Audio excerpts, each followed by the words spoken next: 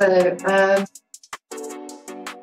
I've been a doctor over 50 years, and during that time, I learned increasingly about the power of research and audit and accumulating evidence to answer your questions, to address problems, might be service problems, and to evidence pleas for additional resources. So I was firstly a consultant physician for 13 years in a hospital which had a significant medical research council presence. And this meant that actually research was integral to the life and the work of the hospital. Then I subsequently trained in public medicine. And thank goodness, during that time, I found my natural habitat being prisons. So almost 30 years ago, I joined the Prison Services Directorate of Healthcare. At that time, prison healthcare was outside the Department of Health and the NHS. The health services for people in prison was provided and funded by the Prison Service.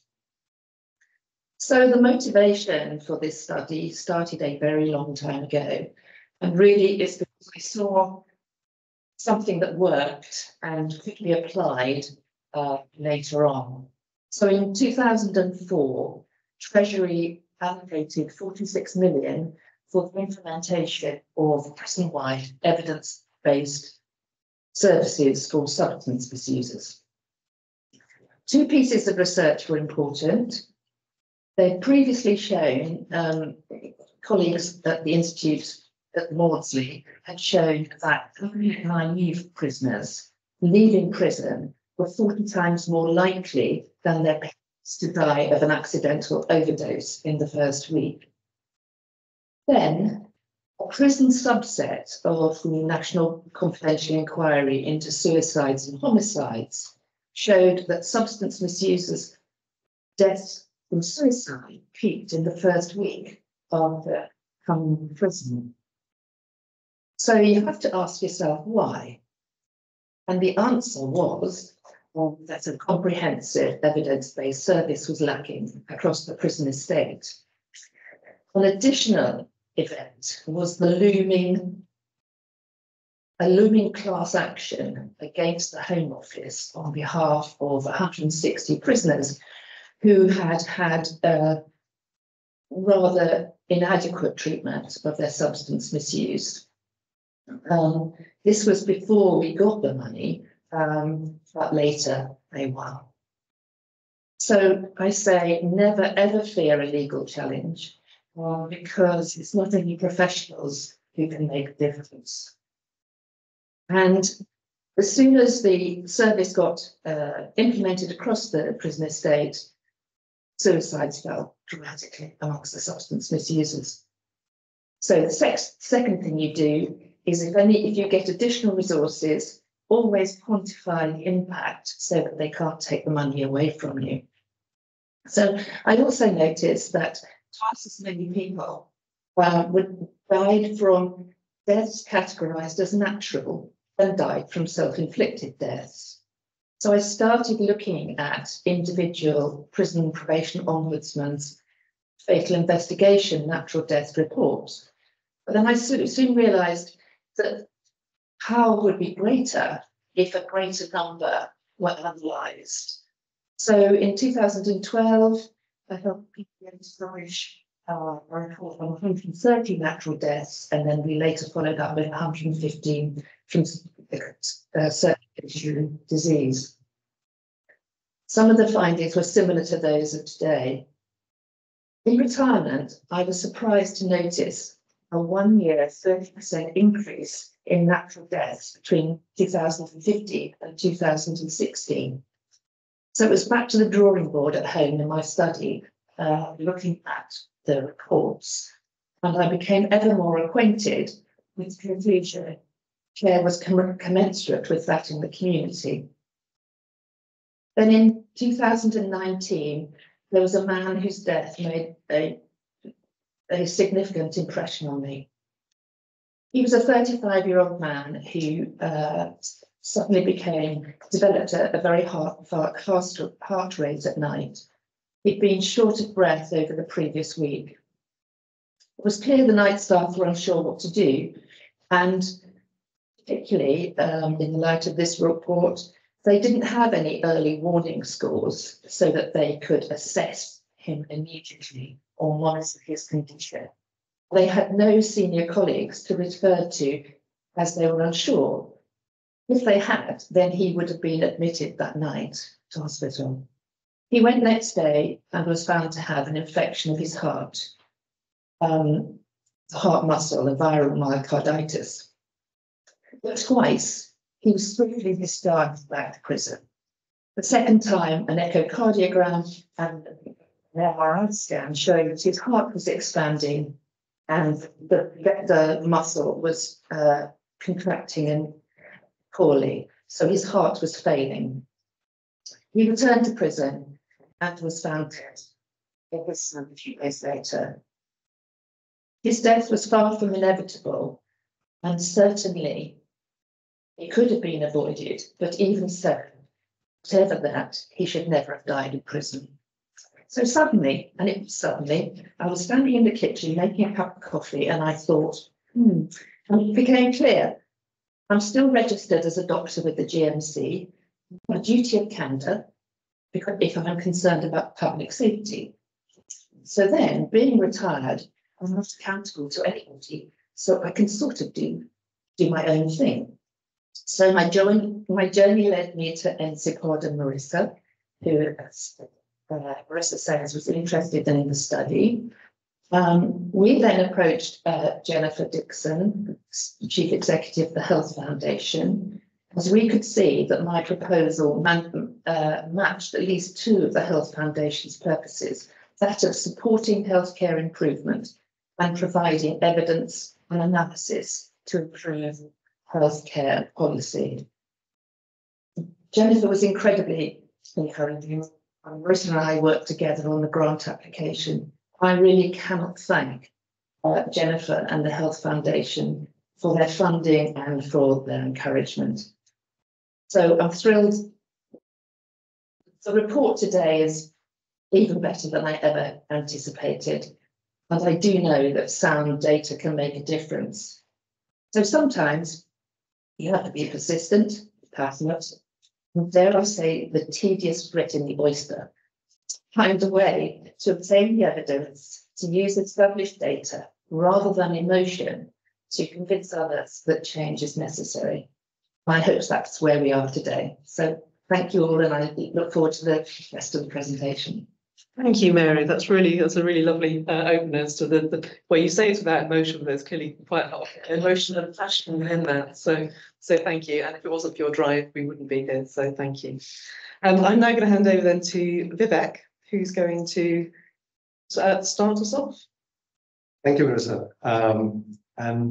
So the plan, as Marissa mentioned, is to just give you an overview of what's in the report. There's lots of detail which we can't cover today, but hopefully we'll give you a flavor of some of the key findings and themes from the study and its report. So I'll just give you a quick run through the methodology.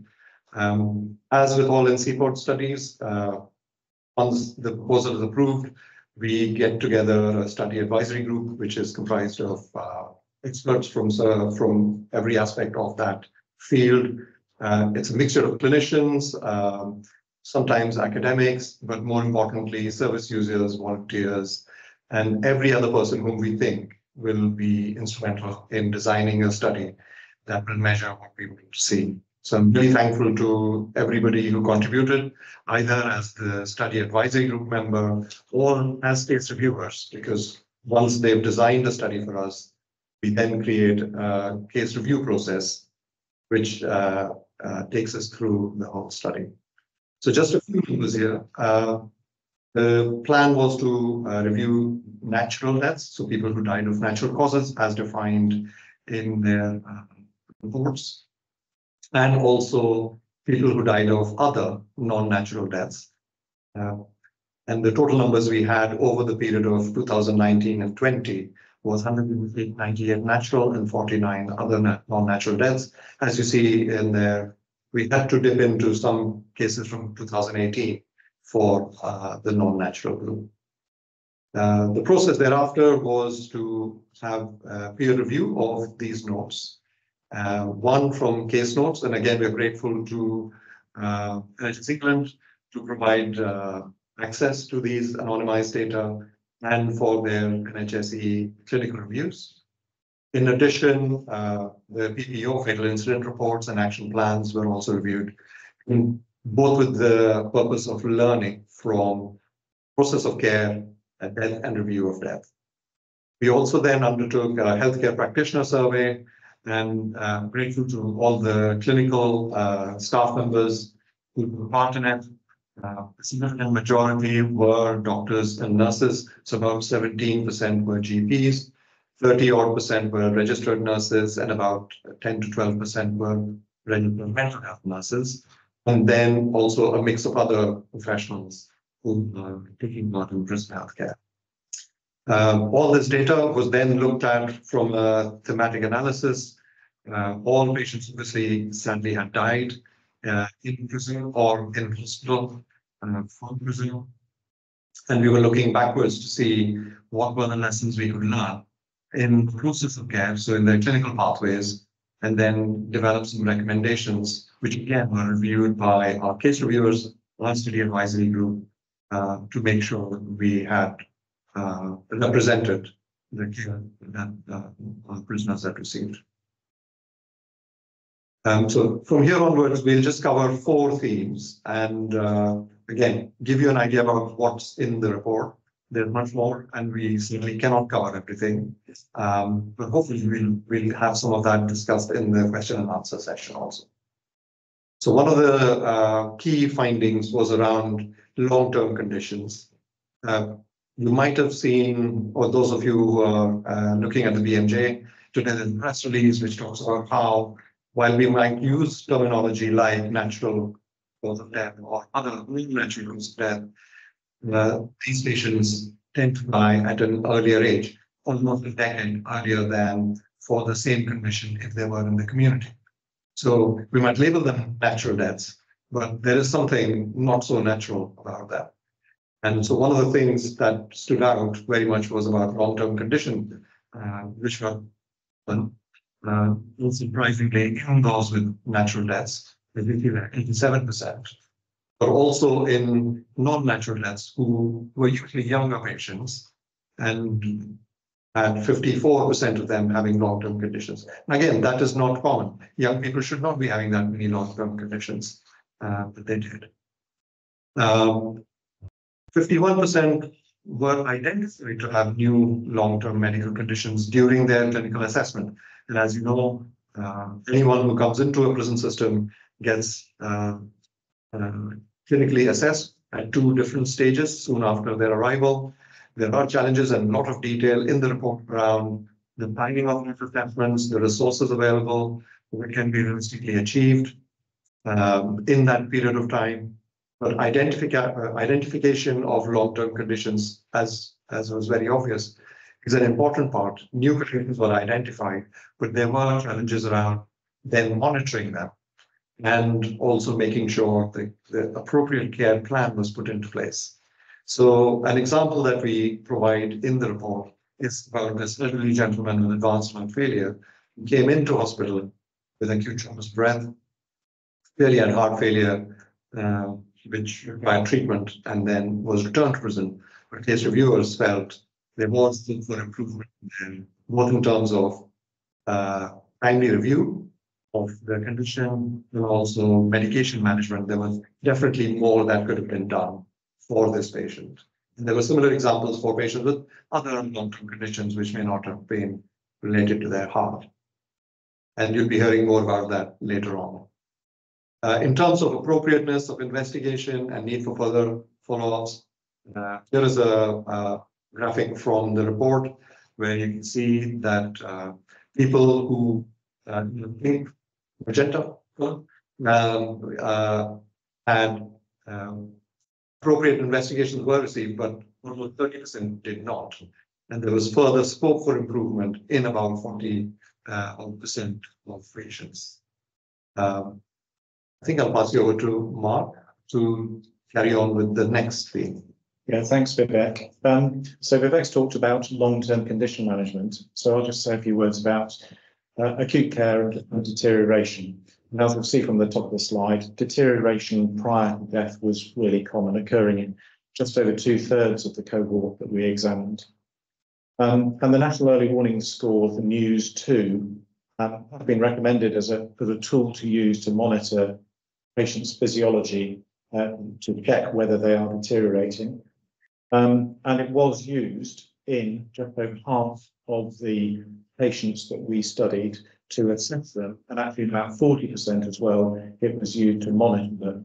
So NEWS scoring in prisons is relatively commonplace, but in the people where it was used, in just over a third, there was room for improvement in how it was used. And then the number that's on the bottom of the box at the top of the screen, just under a third, in the whole patient cohort, early warning scoring could also have been improved. The case history that you see below is an example of how our reviewers felt that early warning scoring might have helped to change the outcome. And I won't read the words on the screen, but I'm sure you'll have read them by now. And there were plenty of examples of where early warning scoring could have been used and been helpful. In addition, while I'm talking about deterioration and acute care, just a mention of the fact that cardiopulmonary resuscitation was performed in 50 patients in the study. 31 of those died from a natural death and 19 from other non-natural. And just to be clear, other non-natural refers to deaths that are not homicidal or suicide, and generally actually is due to drugs, mostly the non-psychoactive substances. So we found that cardiac arrest occurred, cardiopulmonary resuscitation was offered in, as I say, in 50 patients, and there was lots of room for improvement. In particular, bystanders didn't start CPR because often prison staff weren't trained in CPR, and we feel that that would be a very easy thing to start moving forward to improve care in that situation. We put one graphic in here, which is a bar chart of, Vivek talked about the themed analysis that we undertook. And what we wanted to do is to try and understand the different pathways of care that are in place for the different types of conditions. So we grouped the causes of death. You can see the 5 groups here: malignancy, advanced chronic disease, infection, and acute cardiovascular disease, as well as drug-related deaths, which effectively is the other non-natural deaths. And what this shows is that a chart of percentage room for improvement in each of those groups. And it shows that there is more room for improvement in early warning scoring in people with infections or acute cardiovascular causes of death, so people with more acute illness. But there's still plenty of room for improvement in the monitoring of physiology of patients who die from advanced chronic diseases, and even those who die from malignancy and drug-related causes. So plenty of room for improvement. I will hand back to Vivek to talk about the third point. Thanks, Mark. Moving on to another important aspect, which is covered in significant detail, obviously is around clinical deterioration in prison, and then transfer, usually an emergency transfer to hospital. There is quite a good discussion on planned assessment in hospital, that's things like specialist outpatient reviews. We'll leave that for the report for you to read. So looking at emergency hospital transfer, you'll see that almost 2/3 of patients in the year before dying required an emergency transfer. And case reverse found that about 17% were preventable or avoidable. And there were signs of prior deterioration in about 60%. So potential identification and prevention in a large, again, concerns of these patients. What this is also trying to highlight is if we go back to previous talk about long-term conditions, whether they are cancer-related, non-cancer related, that these long-term conditions, if they're not monitored and treated, will potentially result in acute deterioration that then means hospitalization of the complications that come with it. The other end of the emergency admission and potential death thereafter is people who were older, had multiple comorbid conditions, who are progressively getting unwell, could potentially have been identified for palliative or end-of-life care, whether in the context of cancer or, like the example mentioned here, advanced heart failure. And case reviews need for further look into this aspect of care, where our prison population is aging and they have more than one medical condition. It's probably also useful to highlight here that compared to physical healthcare management, mental health care services seem to be better organized in the cases that we were studying, both in terms of policies and processes, although there was definitely scope for improvement in there also. So things like not for resuscitation orders, thinking about involving family members and the patient in making such decisions, collaborating with palliative care and community teams to come up with a robust plan that would work. Equally for emergency transfers in cases where it was very clear that in future they might need emergency transfers, having a good plan in place in advance rather than having to react to an emergency was one of the things highlighted in the report. Now, here's another graphic about management before hospital transfer. So talking about all the things I just touched upon, in terms of patient deterioration in days before transfer, so not just hours, but days in a large number of patients. Similarly, earlier assessment or intervention could have prevented transfer. And as you can see, in about 30% of patients, we could have prevented that transfer. And emergency transfers always are more risky. And then finally, deterioration that could be managed appropriately prior to transfer. So another 30% or so where it was not, and it could have been done better. Back to you, Mark. Thank you. Thanks, Vivek. And then, so the other thing that was rather different from what we've done before in NCPOD studies, where we normally examine clinical pathways, as we've just been describing. The other thing that we did was that we were able to review the Ombudsman's reports, which, as Mary's already alluded to, these are freely accessible. You can access any of them after a death in custody. But we were also really lucky that NHS England supported us with providing the clinical reviews so that we could examine them and we could rate them. So we were able to look at these and find that, again, as Mary suggested, if you look at the cases and amalgamate them together, the opportunity to learn from these cases is enormous. I guess I always think about this when I open a set of case notes in a hospital. There is always something to learn. And from our review of both the clinical reviews and the case notes, we found that there was, well, you can see it on the screen, in more than half the cases, there was something that could be learned. Having said that, when the PPO reports were created, there were just under 1 in 5 of them where there were no recommendations made. And the illustrative case that you can see on the screen is an example trying to summarize the sort of thing that when we read through the case notes, we find, and yet where this type of case didn't have any recommendations made. Part of that will be due to the restriction on the terms of reference for the review, which is supposed to focus purely on the cause of death. But it feels like there's an awful lot of opportunity to learn more widely about things that could be improved in prison healthcare when we're looking in depth at clinical cases of people who have died in prisons. So the other thing I was going to say was about, so this chart is about the percentage room for improvement in the clinical reviews. So it says at the top, the percentage of people who answered no, our reviewers who answered no to a particular question.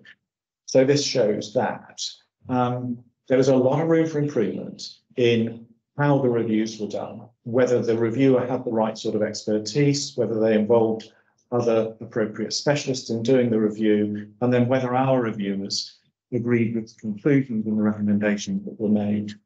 Actually, the striking thing about this is that there is much more room for improvement in the natural deaths.